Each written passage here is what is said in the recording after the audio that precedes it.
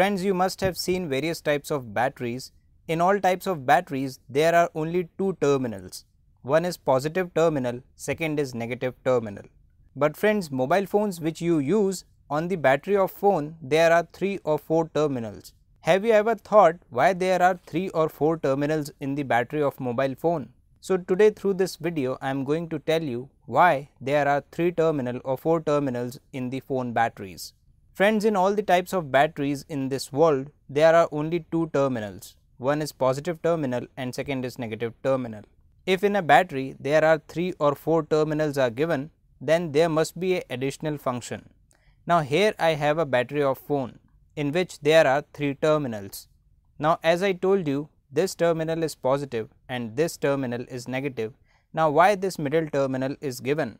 See, this terminal in between these two is BSI terminal. Full form of BSI is battery system indicator.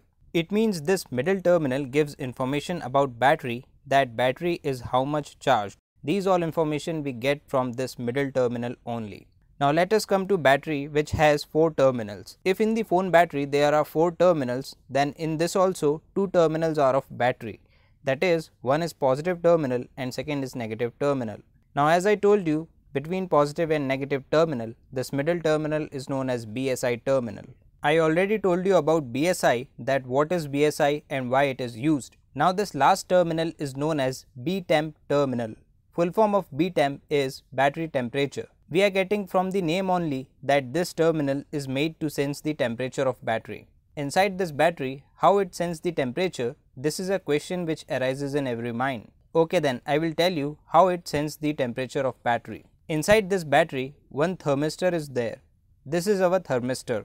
You must have heard about LDR. When light falls on this LDR, then resistance of this decreases, and due to decrease in resistance, current starts flowing. So this thermistor also works like LDR. How it works, let's understand. I am showing you a animation here. In this, one thermistor is there which is heating up by a hair dryer.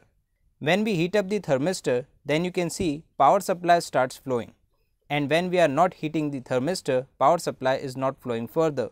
It means when thermistor senses the temperature, then internal resistance of this decreases, due to which signal or power supply flows. So we connect thermistor inside of battery. When temperature of phone battery increases, then resistance of thermistor decreases and it will let signal to flow forward. Now this signal is sensed by mobile phone and it will reboot phone, or it gives us indication or notification that mobile is overheating. So you got that why in the mobile phone battery there are 3 terminals or 4 terminals.